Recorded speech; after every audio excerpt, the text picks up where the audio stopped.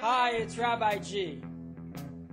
One of the hardest parts of Judaism, of God, of the Torah, is to really feel it in our hearts.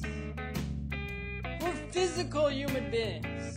And if I can touch something, and I can smell or see or hear something, I can believe it, I can feel it in my heart.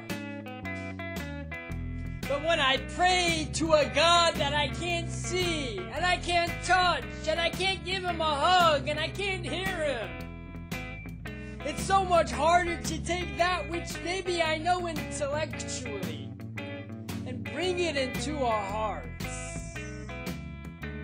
We're going to wash our hands at the Seder before we eat bread. Before I wash them, they're contaminated. After I wash them, they're pure. A living person is pure, a dead person is contaminated. I can't see that. I can't touch that. I can't see the spirituality. I get it. It's difficult. Our rabbis give us some practical advice. Look into nature, look into our bodies, look into our history, and see God.